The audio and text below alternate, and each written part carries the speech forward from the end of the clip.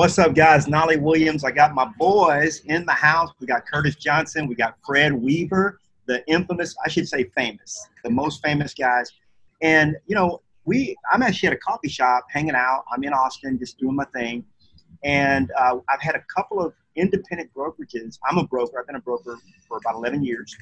And I've had several independent brokerages that have joined me here at eXp. They've come to have fun. They're playing and they're enjoying life again. They're having fun again. And so I thought we'd just kind of have a quick conversation around this whole concept of independent brokerages joining eXp. What are the pros? What are the cons? What to look for? So I think this will be a pivotal video for you if you're thinking about possibly or just looking at the idea of bringing your team, your big team, or your brokerage over into eXp. So these guys are the perfect ones. What's up, guys? How we doing? Hey, how you doing, Knolly? All right. So I'm doing great. Doing well. Doing well. And it's actually Fred's birthday today. Happy birthday, Fred. Thanks, buddy. Yeah. So Fred, I'm going to kick it to you first. Talk around some of the challenges that independent brokerages have around the whole concept. Because a lot of people, you know, they're combing YouTube. They're trying to find the videos. They're trying to find the information. They're talking to people. They're calling me up. They're calling you up. They're calling Curtis up. They're calling other people up. And they're trying to do their due diligence. What are some of the talking points or maybe even some of the pros and challenges and things that you've seen, because you've brought several, I should say many, independent brokerages on, and you've helped with that whole onboarding process. Talk through some of that. Yeah, well, so first of all, I think one of the challenges in this discussion is that a lot of independent brokerages operate differently, and so y'all look different out there. So but maybe the first thing we could do here right at the beginning is sort of ask you as an independent broker watching this video or sending this to one of your independent broker friends is like, you got to define like which bucket are you in? Are you that independent broker who runs a real estate team that's really a brokerage, right? So it's a team that depends on your leads and administrative services, and they're paying you for sort of a team, but you have your own branding and you're independent, right? There's some of those folks. Are you an independent broker who maybe does your own production and you just always want your own thing, and so you're maybe one of the bigger producers in the brokerage and you got a few other people around you as well? Or maybe do you fall in sort of the third bucket of you're a larger independent brokerage? I would define you maybe as somebody with 30, 40, 60, 80, 100, 200 agents, where you might have a team model inside your own brokerage, but you also have a lot of other independent agents that work in your organization. So the reason I say kind of you want to define who you are and where you're at is because I think how you transition and why you might consider transition to eXp depends on which bucket you're in. We see a lot of independent brokers who are really teams operating as independent brokerages that easily jump to eXp with no transition problems. They see the vision for it. Curtis Johnson's a pretty good example of that. Curtis, you ran an independent brokerage for many years, right? The Curtis Johnson Realty, and now you're the Curtis Johnson Real Estate team at eXp Realty. And so your agents have been used to paying you a split for certain things that you provide, and now you just affiliated with a new company that brings even more power to what you're doing, and there wasn't a lot of disruption in that, but you gained a lot of freedom and opportunity, right? There's some other guys out there that join eXp, and the reason they're joining Knolly is because, you know, they're tired of like carrying the weight for their brokerage. Maybe the brokerage isn't making that much money right now, or the money it is making, a lot of it's dependent upon them and their own efforts, right? And so they're carrying the weight on all that, and they're looking at eXp going like, man, I got all these outgoing expenses for these agents that don't really do that much for me. I'm really the one that's making all the money, like the net income in the companies because of me and my efforts. But, you know, eXp would allow me to reduce my expenses and then have a bigger upside. So you got those guys. And then you've got folks that, you know, they're running a team, but they also have these independent agents. And I think those are the more challenging ones to get eXp, because they instantly, by moving their independent agents over to eXp, they lose the company dollar that the brokerage used to receive, because that money now goes to eXp. And those people, they see the long-term fit for what eXp could do, but in the short term, they're like very nervous and not sure about where their money's going to come from. So I don't know that I helped you out with a ton of advice there, but I want to kind of give those three buckets, because I see people that normally fall into one or two variations of those. Powerful stuff. Real powerful. I think you hit on it really well. Curtis, what do you think about that? You want to add anything? Oh, absolutely. Yeah. I think we're all attracted to real estate because your talent wants opportunity and needs opportunity. And if there's no opportunity, talent will leave. And you see that on your own team. This is the biggest opportunity in the history of real estate. And just kind of a little bit about my background. I've been in the business almost 21 years. I started out as a tiny independent, or actually a pretty big independent, went to RE/MAX because I thought I needed that brand and was the top agent in the region, everything else like that. Went to the owners, said, hey, what's the next opportunity? Can I buy a franchise? Can I buy in here? And they said, thanks anyways, no. KW came to me and said, hey, come be a part owner in this. And I got about 4% of a market center and was there for a couple years and figured out I invested $24,000 and got zero back. In a couple years, I made less than $500 in profit share, which was better than what I did at RE/MAX. But I really wanted that ownership because I thought that was the biggest opportunity. And I started looking, going, okay, do I hope for other market centers to collapse so I can then buy them? And maybe one day in 20 or 30 years, I can be making $10 or $15 or $20,000 off a market center. And because you're kind of taught to start, be productive, get a buyer agent, get admin, get a listing agent, build that 7th level team. And then I started realizing when I started doing marketing that in order to really be able to do this, really the top of the mountain wasn't just the 7th level or whatever at a brokerage, being KW at the time. I realized that I needed that freedom, that autonomy. And so I said, well, you know what? The top of the mountain actually is to go independent. And so I said, in order to be able to accomplish the goals I want, to be able to have the things I want, I've got to have to go independent. And so I did that for 12 years. And I realized very, very quickly that wasn't the top of the mountain. That was just a different headache, a different world, a different thing. It was mostly just our team. But it really wasn't until I saw this model, if you will, really where I said all the pieces really come together, that you can have the support. And I like to say that this is one of the most lonely industries that there's ever been, because you're all competing against each other. Well, this is collaboration. This is taking people that you would be, even like Fred and Kevin, they're in my own market. So we could be considered competitors, but we're actually amazing friends because we're actually collaborating. We're doing this. And it actually makes real estate the funnest I've ever had in 21 years. And the most profitable, honestly, the most profitable, more profitable than even when I quote, I got 100%. I owned the brokerage. I didn't have to split with anybody except the IRS, the copier machine man, every other agent. I mean, there's no such thing as that. There is, if you want something, you have to invest in it. But this is amazing because my team runs more profitably. And in my case, eXp gives me back my cap. And then a whole lot more. This is the most profitable model I've ever seen and the most fun. I love that. I know for a fact, we're all students of the game. When I got Millionaire Real Estate Agent, the book, in 2003, I modeled my business off of that. And I read the book 3-4 times a year. And I know you guys did the same thing.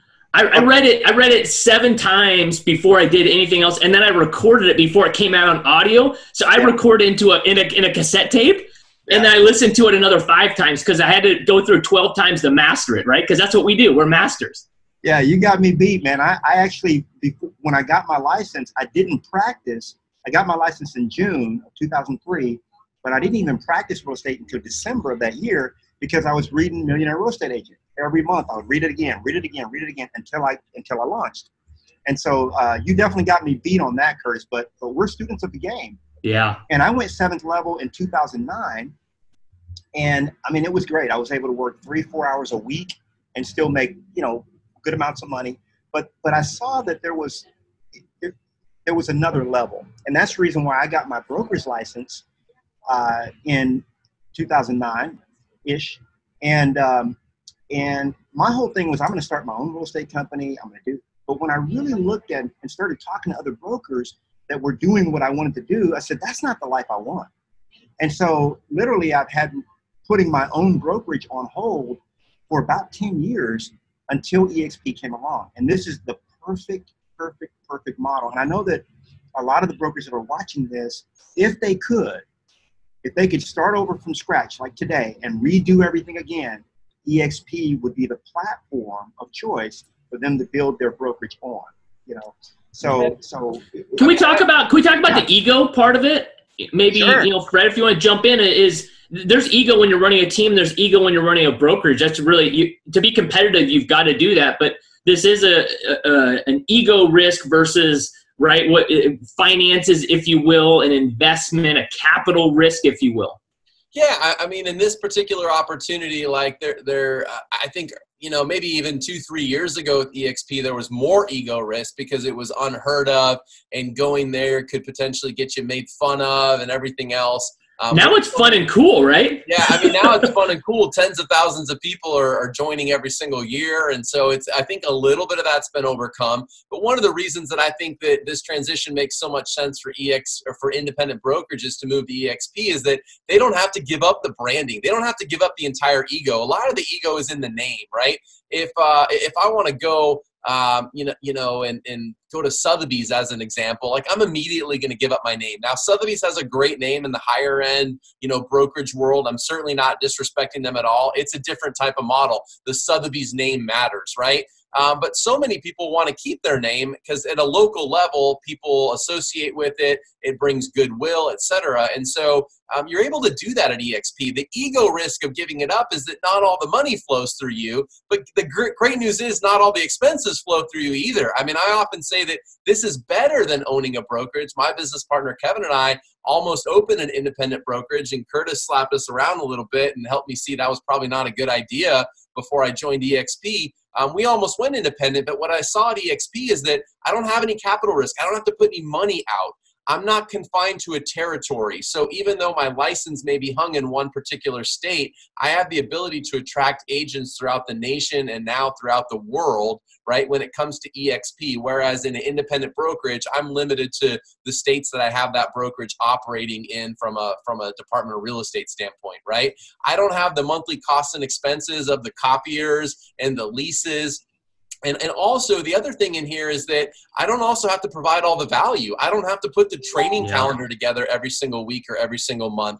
I don't have to be responsible providing the brokerage services and support. I'm able to plug into an environment where all of these services, all this training, all this value already exists. I get to add on top of the eXp infrastructure my taste, my flavor, if you will, my ego, if you will, on top of, but it doesn't have to be all about me.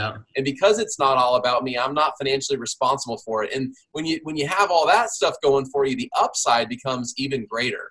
And all I can say is that 18 plus months ago, had I opened up an independent brokerage, it would be making nowhere near the amount of money that eXp Realty is now paying me 18 months later. So I'm saying that as a test case of saying even our best estimates weren't anywhere close to what we're making with eXp now because I'm attracting agents throughout the country and I don't have the capital financial risk. All I've got is maybe an ego risk. I've associated with a company that some might make fun of, isn't exactly only my name on the door, but the upside is tremendous. Yeah. I'll just jump in on that real quick too. Just real quick. 10 years ago, when I switched from RE/MAX to Keller Williams, people thought I was nuts. I was one of the top 10 RE/MAX agents in the state of Texas. And they're like, "You're going where? What's the name of that company again?" And it's amazing. And so, but it was, at the time, it was the best move I could have made. Okay. Now it's, just speaking real quick on the revenue share piece of this whole thing, I've never seen anything like it. I mean, it is absolutely phenomenal. This is the piece that allowed me to give up $720,000 average that I was making per year, being able to go and speak at Keller Williams market centers. I was immediately going to give up that revenue. You're talking about $60,000 a month. But when you see the potential, and a lot of people, if they haven't moved already, I'm thinking it's just because they haven't really studied that enough. Sure. To really see and put the math behind it. Because I studied it, guys. I mean, I studied it deep. And Curtis, you're living it right now. I'm on the back end of that. But what I saw was, if instead of creating an independent brokerage myself with 30 or 20, 30 or 40 people in my brokerage, I could just put those in my first leg at eXp and let that thing grow into thousands of people. Yeah. And that's the model that I chose. Could you speak on that some as well, guys? Yeah, absolutely. I'll kind of dive in there. It's kind of the elephant in the room, right? As far as, from a profitability and you're running a brokerage and everybody acts like everything's all beautiful and all rainbows and everything's great. Well, you know what? The reality is when you really dive into people's P&Ls and you look at it, there's very limited profit margins in there unless you're actually producing. And that's why one of the biggest group that comes and joins are people that go, hey, you know what? What's my exit strategy? And then they go and they interview with, all these different major franchises, and they say, give me a value on my business. And they're just absolutely devastated when they get that number and they realize when they extract out themselves, it's really very, very, very limited value in it. And I think as someone that went through, again, being in the business over 20 years, someone that went through this massive crash here in Arizona, one of the things that, I as my business just absolutely was just floored and devastated going through all of that, looking at it going, you know what do we do? How do we do this so that all of our eggs aren't in one basket? And one of the things that this does is this came out of the ashes of this 10 years ago of saying, hey, we can't just have all of the risk in one spot. And this model allows me to have kind of almost like the mutual fund approach in 48 different states. And I've been with the company less than 2 years, and I've brought in 40 people, right? I'm not a great recruiter, 40 people, but yet those people have gone and I couldn't shut them up, and they won't stop growing to where it's hundreds and hundreds and thousands, almost 2,000 people. And again, that's not from my efforts. I've done some of it, but I've done a little piece of it, and then it kind of expands. But what that does is fills in the gaps. And let's just be real about it. We do this as real estate agents. It's cyclical and through seasons. When you go through January, February into the summer and then back down, we learn to live with those different things. So sometimes brokers will look at this and go, well, I can't handle the next 2 or 3 months transitioning into this. And I go, that's just silly, because you do this all the time. You look at this and everything's seasonal. So you can handle a couple months. What it is the ego risk, because we're used to looking through this. But now, because they're partnership, and now you're getting to displace the risk among a lot of different people, you're able to fill in those gaps. So guess what? We're in November right now. We're going in November, and I'm starting to build my revenue stream for December, which is arguably one of the slowest months. And all of my bills, everything I could spend at Amazon is already covered, right? Everything's just out there. It's taken care of. That's filling in the gaps. How cool is that to go into a month going, you know what? If we didn't even sell a house, we're good. Like, it would be great to sell houses. Don't get me wrong. But like, if not, okay, we're okay. And that's what this model allows you to be able to do, is because you're able to pour into other people, you're able to make your business profitable and fill in some of those gaps, if you will. Yeah, Curtis, I've seen your revenue share. I don't think you're just filling in gaps anymore, buddy. Hey, one other thing I'd like to bring up, because I know if you're watching this right now, like, we haven't said this, but we understand this. You only consider a move like this if not only do you feel it's in your best interest, but it's also in the best interest of your agents, right? Like, and that comes through really deep dive discovering what is at eXp. I've heard some people, though, recently, independent brokers, look at it and say, well, I don't really know if it's better for my agents. And I've kind of, because they're not on here right now, I'll speak a little bit more directly. I call BS on that. I think at the end of the day, show me an independent real estate brokerage model where I can be awarded shares of stock for just doing things like selling houses, where I can have savings built for retirement through revenue share and stock. Show me an independent real estate brokerage offering more than 40 hours of training every single week. Show me an independent real estate brokerage with more than 11 hours of administrative support and transactions and accounting every single day of the week, right? It just doesn't exist. And if you as and over 600 employees.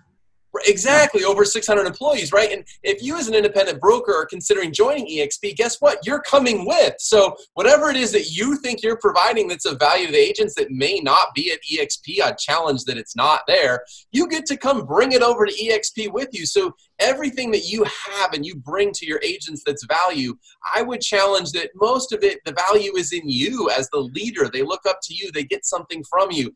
But let's also be honest here. I think all three of us, and I'd say almost everybody watching this, initially looks at it going, what can I learn to extract that I can keep in my own business and just do it better? Then you look at it and you go, well, that's silly. It's already built. Like, it's already there. You just plug into a system that has stuff that you can't provide right now, and you get to add you on top. So I just want to put that out there too. Now, I understand there are some brokerage models where maybe you've got a different split system than eXp, and you're trying to figure out how will your agents react to possibly paying a few percentage points more on every transaction or getting a different CRM or whatever. But, you know, at the end of the day, look back in your brokerage 3 years ago, I promise your fee structure wasn't the same and your technology wasn't the same, and you still have agents with you today. So what I mean by that is that, yeah, change disrupts things a little bit.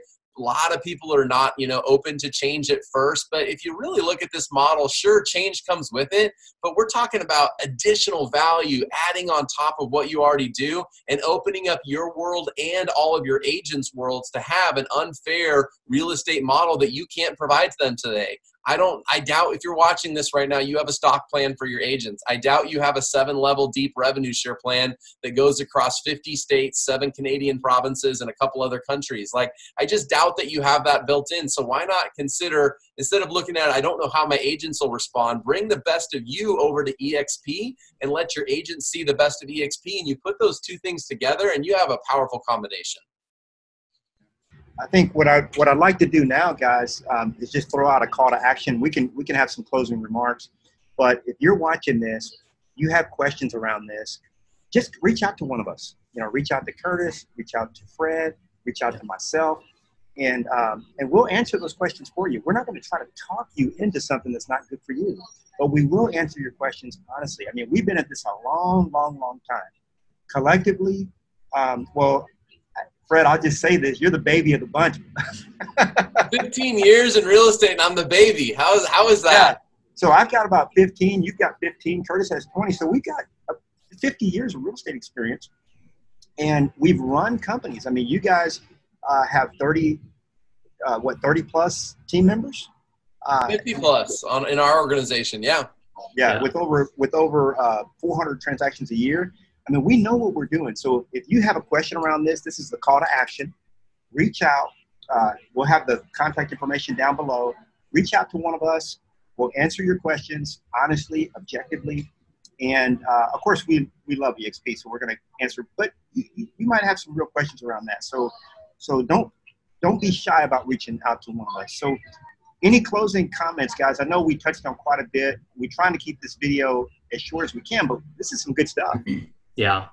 I'll say my closing comment is I can't wait for part 2 and maybe part 3. I'd love to walk through a few examples of different structures of brokerages that we've seen move from independent to eXp, speak very openly about the ones that worked well and the ones that didn't, talk about what worked and what didn't in the transition. We've had some successful ones, and very transparently, we've had some unsuccessful ones, and we've learned a lot along the way, and how the leader reacts and responds and communicates, and their confidence level in this, and the depth to which they involve their top agents in it, and their connection to the future of what they're going to build versus today. It's kind of like if you're an independent broker out there, you got to look at this and go, I'm getting into real estate all over again, and I don't want to be the new agent that says, how do I make the most amount of money in the next 90 days? If that's your goal, this probably isn't the model for you. But if you say, how do I build an amazing career in real estate, an amazing career at eXp over the next 9 years, how big can that get?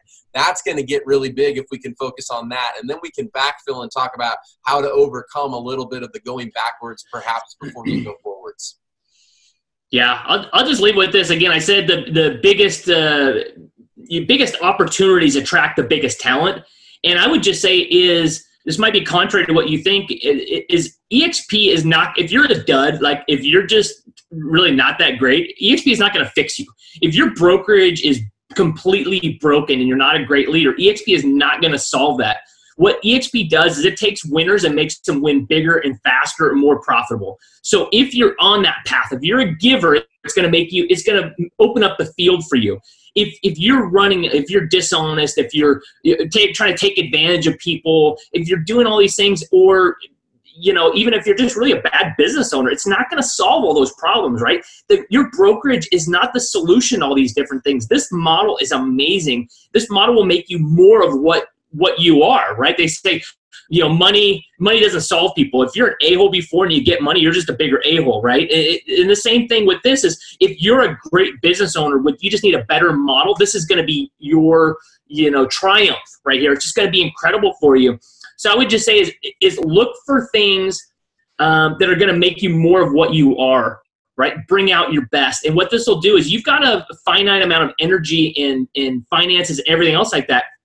Where do you want to put those? Do you want to do it doing, like, I hated doing broker paperwork and doing stuff like that.